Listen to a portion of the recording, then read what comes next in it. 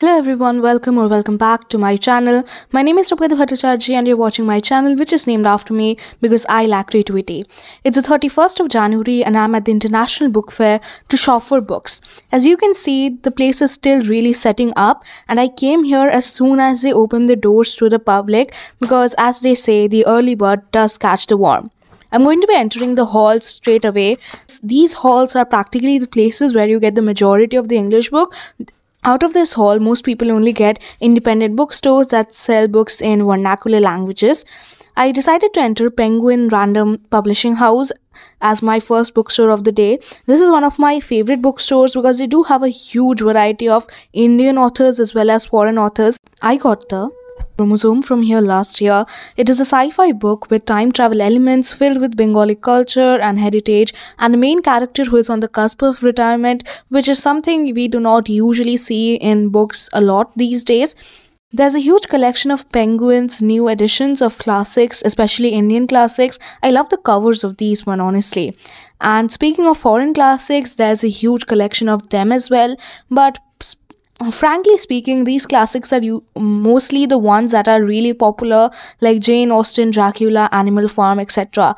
And these books are pretty expensive too because most of these are the leather-bound or hardbound copies. Beautiful but not pocket-friendly, so to say. And of course, I have my mortal enemy number one, Sally Rooney. I wasn't allowed to record inside Simon and Custer, so I just got the outside of it, and opposite it is Crossword, where I regularly shop books from. Crossword usually has a wonderful collection when it comes to the book fair, but if you visit their permanent stores, their collection is pretty lackluster there, and they usually have the popular books or books that you can find everywhere else.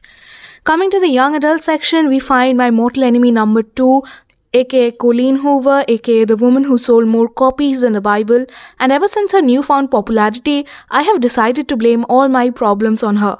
The pandemic, it's Colleen Hoover's fault. My examination, it's her fault too. And I really don't get what her books are doing in the young adult section because Verity is definitely not the book for young adults to read. My next stop was International Bookstore. This is their outside display. Fun fact, I learned that the most expensive place in a bookstore to display your books would be the window. They have pretty much educational books and books on science and stuff. They also have a few mangas, and this year mangas are very popular at the book fair because apparently they sell better than the actual novels, and mangas are also pretty trending right now in India. My sister too has taken up the route of becoming a weeb, and honestly I can only support her from the sidelines because mangas are not the type of literature for me. And seriously, Colleen Hoover is everywhere. It's like she's stalking me or I'm stalking her. It could go either way. And fun fact, I also tripped over the ladder and nearly died a few minutes ago. I mean, I'm exaggerating, but it was pretty traumatic for me. These copies of classics are very beautiful. I feel the urge to buy every one of them, but I can't. They're very expensive. I pointed at the secret history right now because it's under the children's book section. Like, are you kidding me? The book literally starts with murder. Whatever child opens that book will never open another book again in their life ever. I then decided to enter Starmark bookstore. Starmark is another bookstore that I usually go to whenever I'm in the mood for buying new books. They have a very good manga collection as well as a comic collection, and as someone who is recently getting into detective comics, these were very fun to check out. So if you're a comic fan and in Kolkata right now, you should get to the book fair to get some comics. And by that I mean get there as fast as possible because you're only seeing such a variety of books because it's the first day. By the end of the weekend, this place will look like an apocalypse because people do buy that many books from the book fair. The Kolkata International Book Fair is the largest book fair in the world in terms of books sold, and it is also the world's largest non-trade book fair. But in terms of the world's largest book fair in general, it falls third after the Frankfurt Book Fair and the London Book Fair. I got out of the hall and I ventured towards the international stall. This year's focal country is Spain, which is a major reason why Spain has a huge hall for itself. Now these books are not for sale. Most of these books are in Spanish and are just there to encourage cultural exchange and promote Spain's cultural heritage.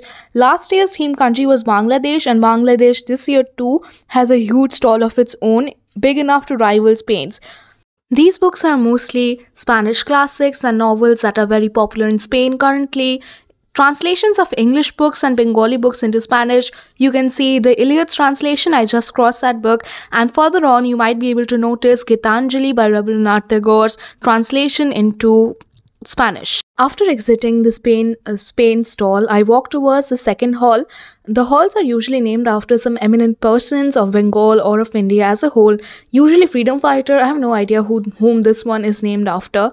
As soon as I entered the hall though, there was this news reporting thing going on, and I needed to escape the commotion because if I did not, I would probably not have been able to enter the hall. So I entered into Future, which was the first bookstall that I saw, and honestly, I have never seen Future's bookstalls out of the book fair. I have no idea if they even exist or only crawl out of their caves to a book fair. They too have a pretty same book collection, classics, Colleen Hoover, G.R.R. Martin, Rick Riordan, The Maze Runner, popular books that you'll see everywhere. Usually the books at the book fair are decided by what's trending at that time because the main goal is for the books to sell well. They also have Prince Harry's memoir, which I guess if you are interested in the royal family's dirty laundry, then you should get it. The Oxford APJ bookstall is one that I went to last year as well. It is one of the oldest bookstores in India. They recently had their 100-year celebration, if I'm not wrong. They had a pretty diverse collection of books. They also had manga box sets. There were a lot of people in this bookstall and there was very little space to walk around, so I took as many clips as I could get without getting trampled. This is also one of the first bookstores where I saw the Poppy War series at, and honestly it deserves more love because it is an amazing fantasy series, and I am just glad to see they didn't put the Poppy War in the young adult section or worse, the children's section here. She Who Became the Sun is another favorite of mine. I don't talk a lot about it on this channel, but I am very excited about the sequel. And that was my sister who I cajoled into paying for my books. After exiting the last hall, I decided to wander aimlessly around the fair, looking for any stores or books that interested me or caught my eye. Mansi Publishing House is a store that I went to last year as well. I'm glad to see so many returning bookstores. It just means that their business is going well. Mansi Publishing House is an independent bookstore. So if you're coming to the book fair, I'd recommend checking out the independent bookstores as well instead of going to the chain bookstores or the bookstores that belong to corporations or already franchises. Alice Oseman's novels were my favorite 2 years ago. Radio Silence is the only one that I have not read, but I decided to not get it because I don't feel like I would enjoy Alice Oseman anymore as I have matured over the years a lot. This store had a lot of fantasy and YA fiction and babble as well. And Piranesi is something that I was thinking of buying, but I decided not to because I really don't see myself reading it in the next 4 months, and that is my new rule. Don't buy books unless you see yourself finishing them and reviewing them within the next 4 months. They had few Bengali books and Hindi books as well as books that have already been adapted into popular TV shows, children's books, coloring books, the like, everything that you can think of. You'd probably find it at the book fair. This year's collection has been very good.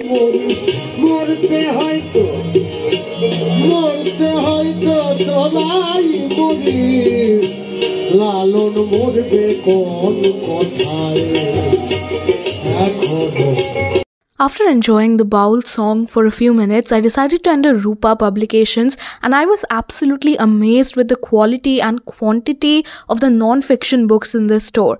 The previous stores that I had visited mostly had fiction books, but this one had non-fiction books, military books, not only on India, but also on neighboring countries and the West as a whole.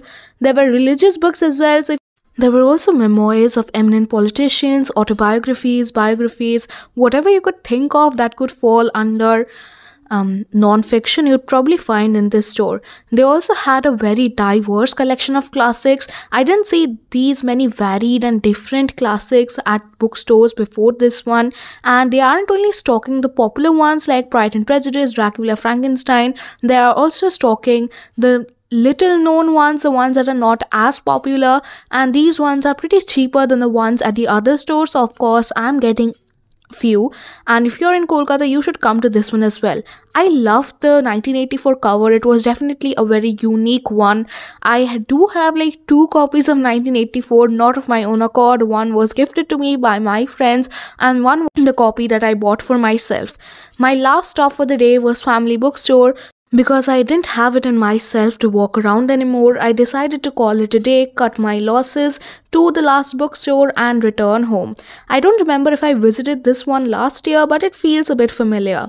It's good to see John Green and Stephen King again because these two authors monopolized the entire book fair the past few years before the existence and popularity of Book Talk. These two were the authors that you would see everywhere when you entered the book fair.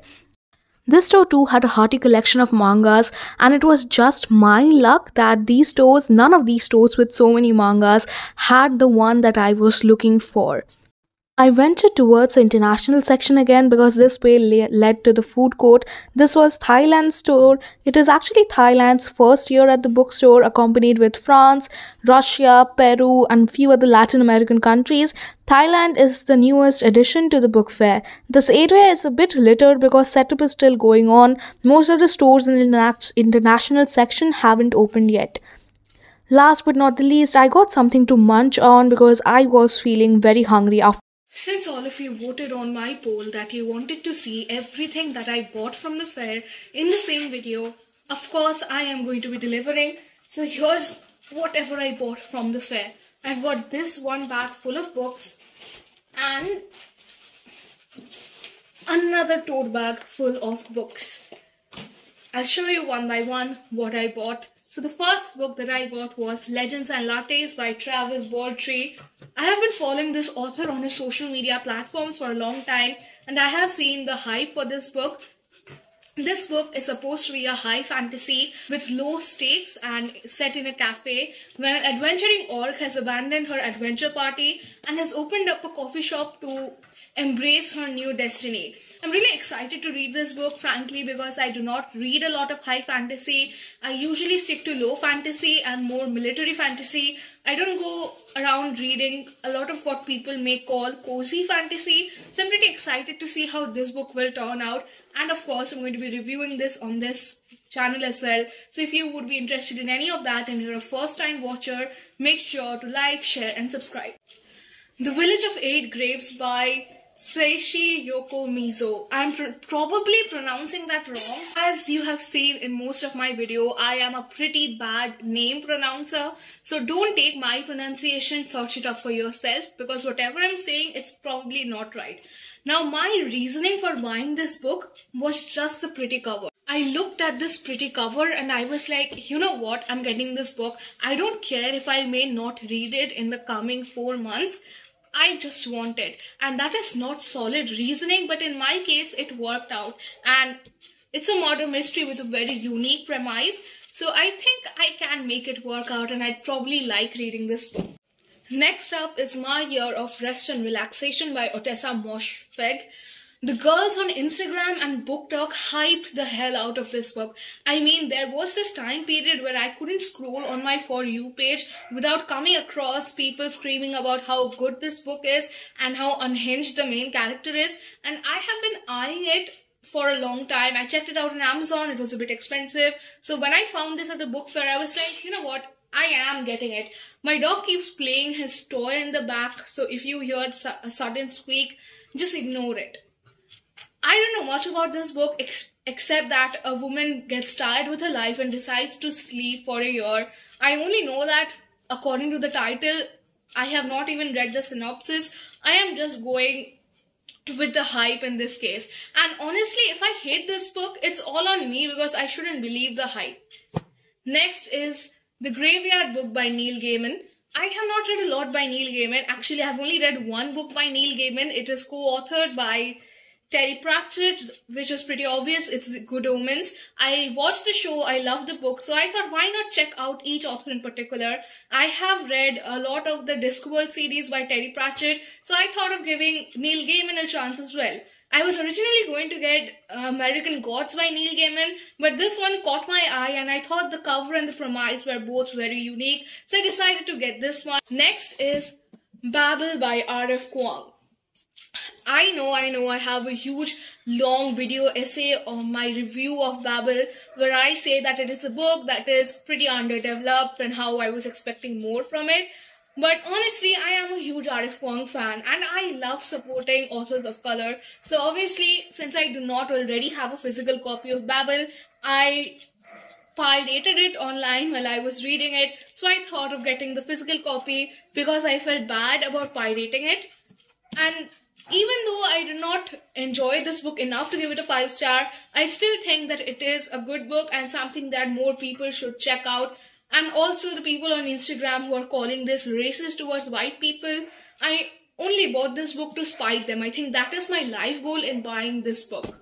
The next book is The Fire Witness by Lars Kepler, which I learned recently that Lars Kepler is not a singular person, but rather a husband-wife duo who write thrillers. Now this one is not one that I bought for myself. Instead, my mother bought this for herself since she read The Hypnotist by Lars Kepler and really enjoyed that book. She's been getting into more of their works and I don't know much about it, so I'm just going to keep it. Next I've got The Plague by Albert Camus. I have heard a lot of praise about The Stranger by Albert Camus, if I recall that correctly. So I have not picked up that one yet, but I decided if I needed an introduction to Albert Camus's work, I'd rather start with The Plague, which sounds right up my alley.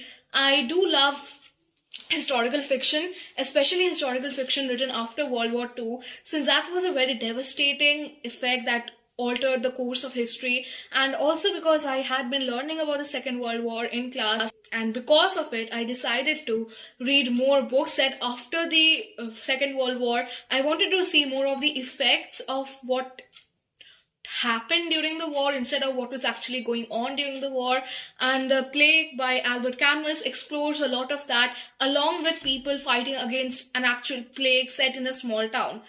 I think that this one will probably be a bit difficult for me to get through since I have not read classics in a long time, but I am getting back into the habit of reading classics, so this might be a good start for me. Next, I've got a bunch of mangas that my sister bought for herself. There's Jujutsu Kaisen 2. She didn't buy 0 or 1 because she saw the series, so I don't know much about it. So I'm just going to skip through the mangas. There's Death Note 1 and One Piece 1. Now this one though I'm pretty excited to read since I watch a lot of YouTubers who talk a lot about One Piece. So I want to see what the hype is all about and why people love it so much. Next I have the Rubaiyat of Omar Khayyam, which is a philosophical poem originally written in Persian but translated into English with some added notes and etc. by Edward Fitzgerald. This one too was bought by my sister, though I am excited to read it as well.